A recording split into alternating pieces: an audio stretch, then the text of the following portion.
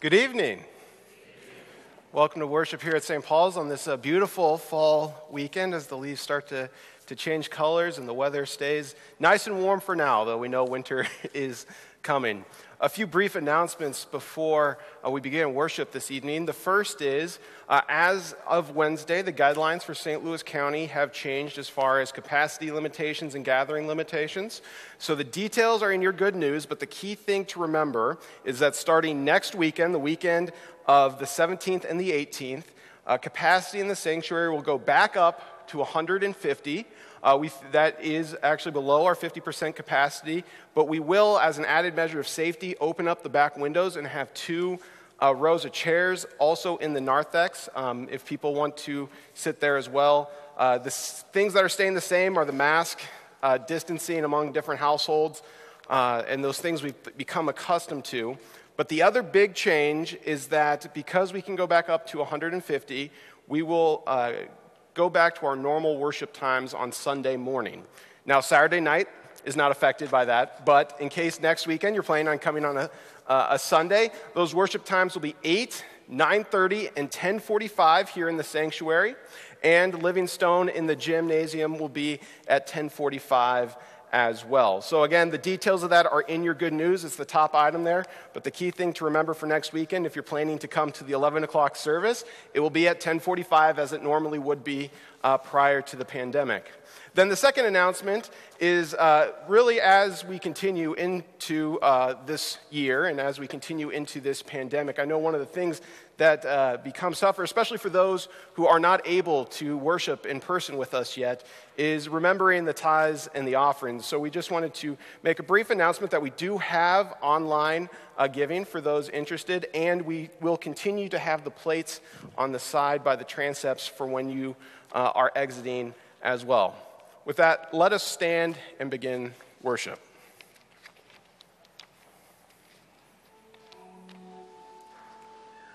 O Lord, open my lips. Make haste, O God, to deliver me.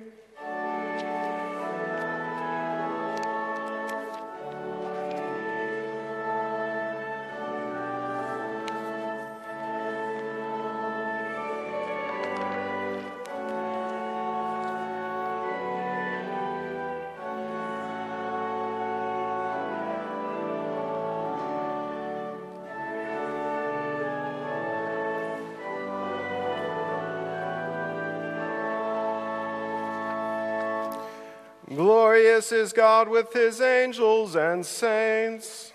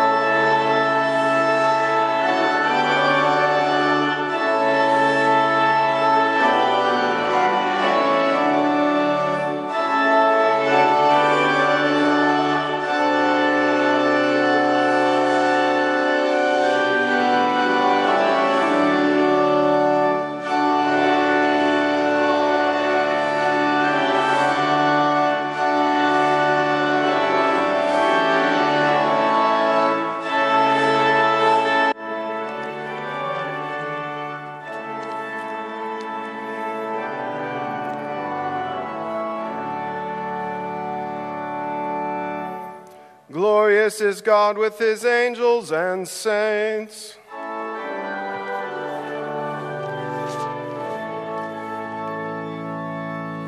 You may be seated. We read Psalm 118, responsively. Open to me the gates of righteousness, that I might enter through them and give thanks to the Lord.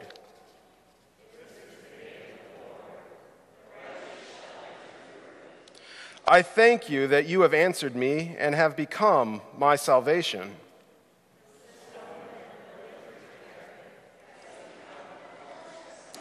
This is the Lord's doing. It is marvelous in our eyes.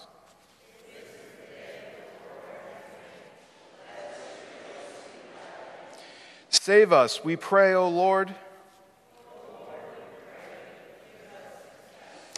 Blessed is he who comes in the name of the Lord. The Lord is God, and he has made his light to shine upon us.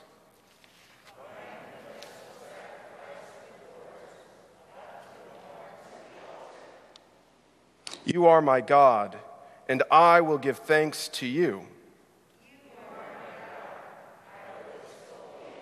Oh, give thanks to the Lord, for he is good. Glory be to the Father, and to the Son, and to the Holy Spirit, as it was in the beginning, is now, and will be forever. Amen.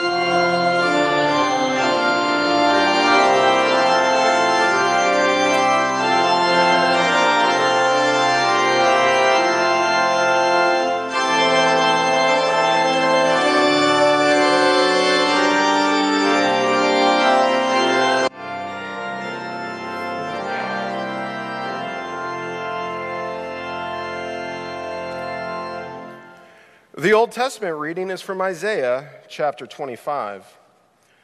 On this mountain the Lord of hosts will make for all peoples a feast of rich food, a feast of well-aged wine, of rich food full of marrow, of aged wine well refined.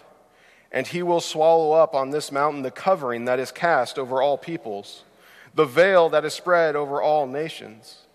He will swallow up death forever. And the Lord God will wipe away tears from all faces, and the reproach of his people he will take away from all the earth. For the Lord has spoken. It will be said on that day, behold, this is our God. We have waited for him, that he might save us. This is the Lord. We have waited for him. Let us be glad and rejoice in his salvation. O Lord, have mercy on us. The epistle reading is from Philippians chapter 4. Rejoice in the Lord always. Again, I will say, rejoice. Let your reasonableness be known to everyone. The Lord is at hand. Do not be anxious about anything, but in everything, by prayer and supplication, with thanksgiving, let your requests be made known to God. And the peace of God, which surpasses all understanding, will guard your hearts and your minds in Christ Jesus. Finally, brothers, whatever is true, whatever is honorable, whatever is just, whatever is pure, whatever is lovely, whatever is commendable, if there is any excellence, if there is anything worthy of praise, think about these things. What you have learned and received and heard and seen in me, practice these things, and the God of peace will be with you. I rejoiced in the Lord greatly that now at length you have revived your concern for me. You were indeed concerned for me, but you had no opportunity. Not that I am speaking of being in need, for I have learned in whatever situation I am to be content. I know how to be brought low, and I know how to abound. In any and every circumstance, I have learned the secret of facing plenty and hunger, abundance and need. I can do all things through him who strengthens me. O Lord, have mercy on us. We rise to confess our faith in the words of the Apostles' Creed. I believe in God the Father Almighty, maker of heaven and earth, and in Jesus Christ, his only Son, our Lord, who was conceived by the Holy Spirit, born of the Virgin Mary, suffered under Pontius Pilate, was crucified, died, and was buried. He descended into hell. The third day he rose again from the dead. He ascended into heaven and sits at the right hand of God the Father Almighty. From thence he will come to judge the living and the dead.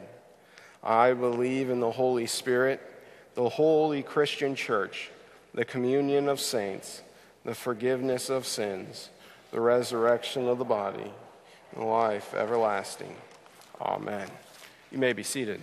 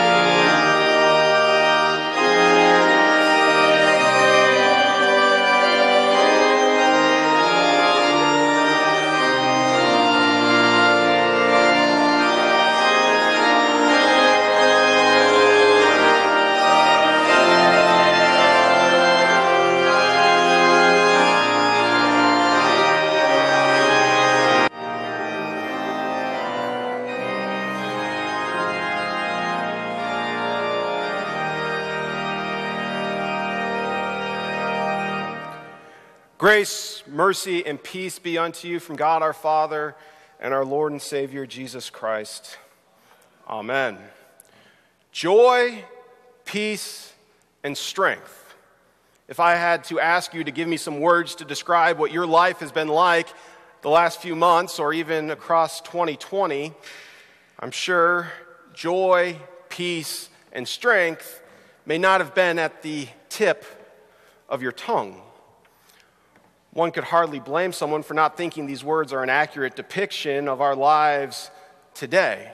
After all, what brought us joy, what brought joy to so many people, things like gathering together, playing sports, even going to school, even coming here to worship, or just being able to see people face to face instead of mask to mask, has seemingly been thrown upon us.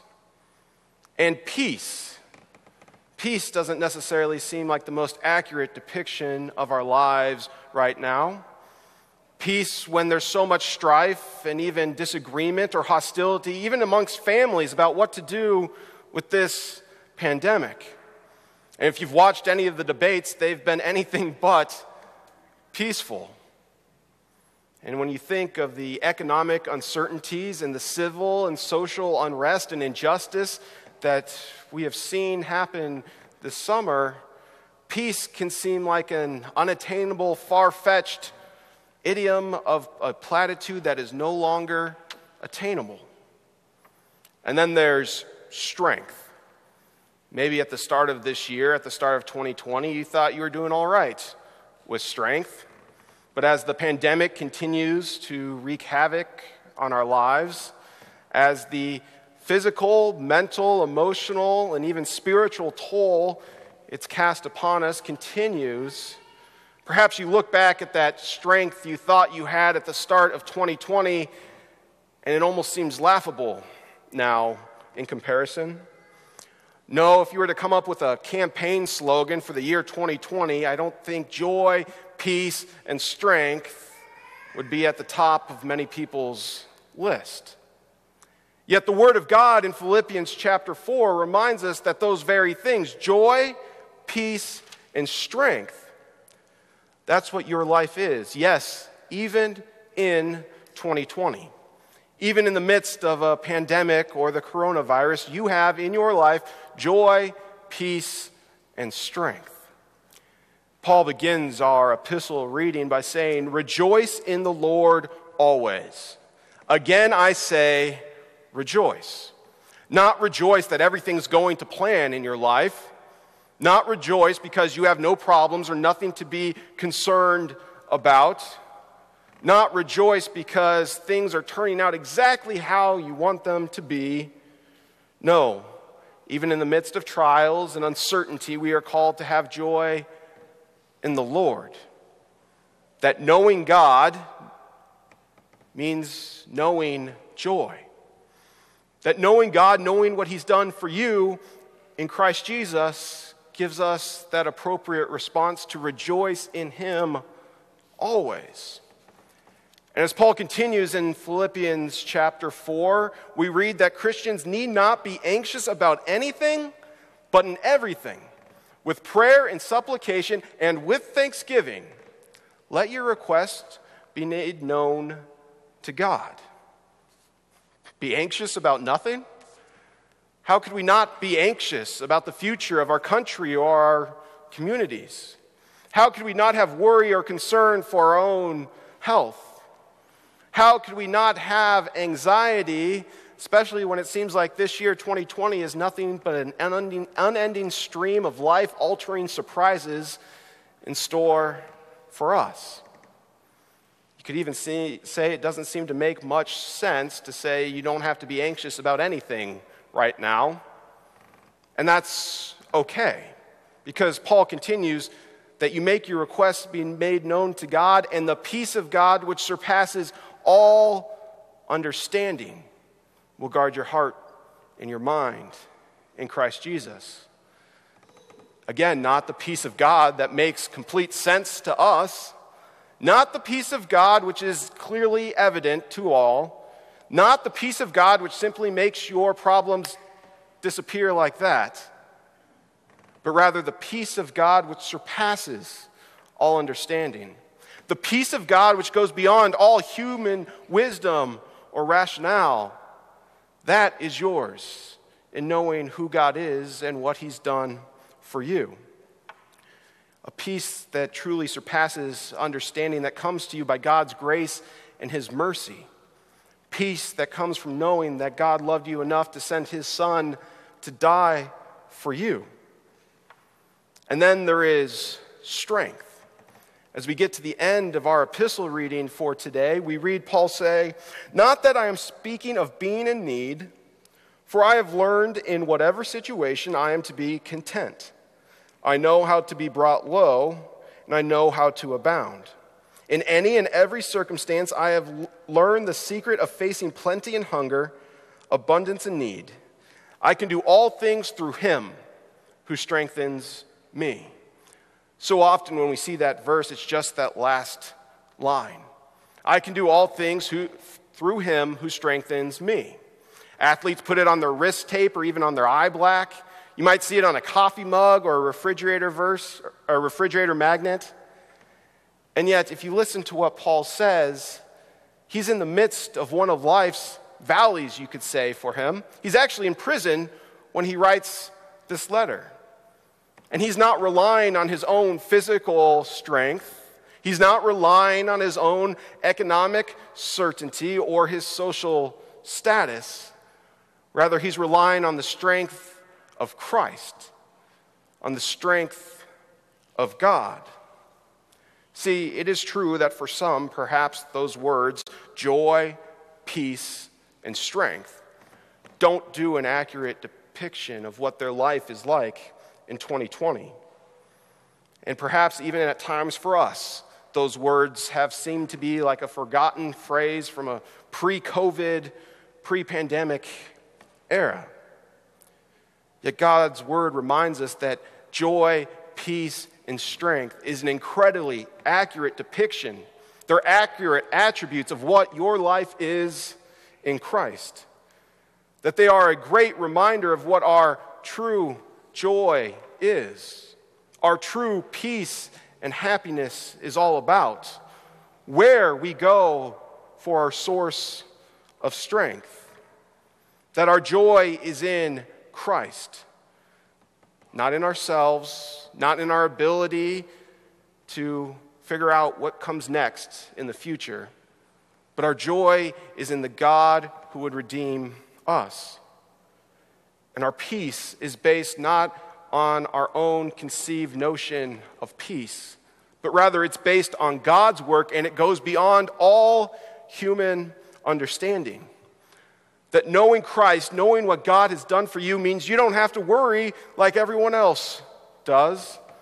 Not that we are immune from worry, not that our problems just instantly go away, but we don't worry like others have to.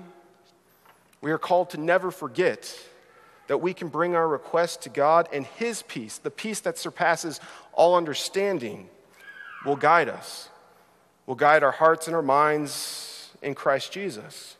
An important reminder when so many of us during this time have faced physical hardships, health scares, mental anguish, and even spiritual battles at what we're experiencing.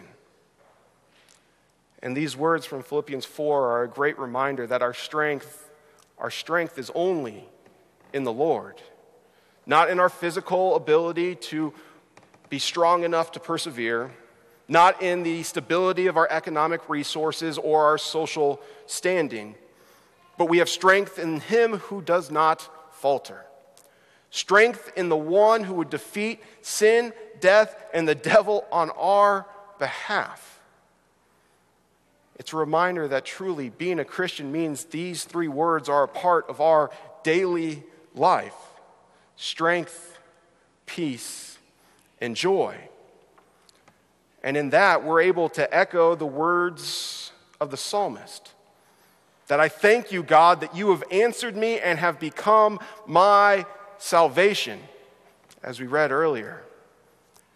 But most importantly, we remember that even today and each day of 2020, No matter who wins the election, no matter what happens with the coronavirus, we can go forward with a strength, a joy, and a peace in Christ that can lead us to say those very familiar words. That today, this year, and even right now, this Saturday, is the day the Lord has made. So let us rejoice and be glad in it. Amen. Now may that true peace of God, which surpasses all understanding, guard your hearts and your minds in Christ Jesus our Lord. Amen. We rise for prayer.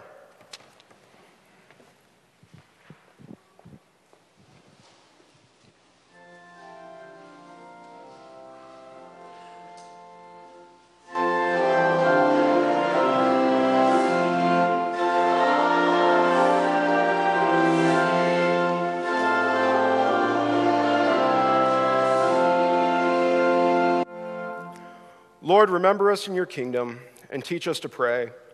Our Father, who art in heaven, hallowed be thy name. Thy kingdom come, thy will be done, on earth as it is in heaven.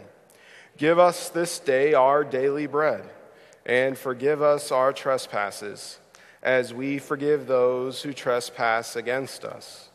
And lead us not into temptation, but deliver us from evil. For thine is the kingdom, and the power, and the glory, forever and ever. Amen. Almighty God, you invite us to trust in you for our salvation. Deal with us not in the severity of your judgment, but in the greatness of your mercy. Through Jesus Christ, your Son, our Lord, who lives and reigns with you and the Holy Spirit, one God, now and forever. Amen. In addition to the prayer requests listed in the bulletin, we pray for Nevin Shively, who has surgery this Tuesday. We give thanksgiving for the 44 years of marriage granted to Al and Joan Kepke, and we pray for the family and friends who mourn the death of Bill Maisch. Almighty God, it is only through you that we can have joy, peace, and strength in the midst of life's struggles. Keep us mindful of these things in times of hurt and hardship, and let us never begrudge the generous gifts and blessings you freely offer to us and to all people. Lord, in your mercy, gracious Father, bless all those who have been given the gift of marriage. Especially this day, Lord, we give you thanks for the marriage you have blessed Sam Verhoff and his wife Kyle with, married today, and for the 28 years of marriage that you have granted to Martin and Peggy Hager, and for the 44 years of marriage that you have granted to Al and Joan Kepke. Grant that they and all married couples would have a continued devotion to you and Christ-like love for one another. Lord, in your mercy, God of all goodness, lift up the church, her leaders, pastors, and missionaries across the world, including our mission of the month, Dr. Hargowan Kinde, who is working to develop Christian higher education in Ethiopia. Lord, in your mercy, loving God, we give you thanks for the gift of all those in our medical communities at this time, that your wisdom and guidance would be with them in all they do. Hear our prayers on behalf of the sick, the injured, and the hurting. Grant them healing in accord with your will and grace to sustain them in their need. Hear us especially for Nevin and for all those we now name in our hearts.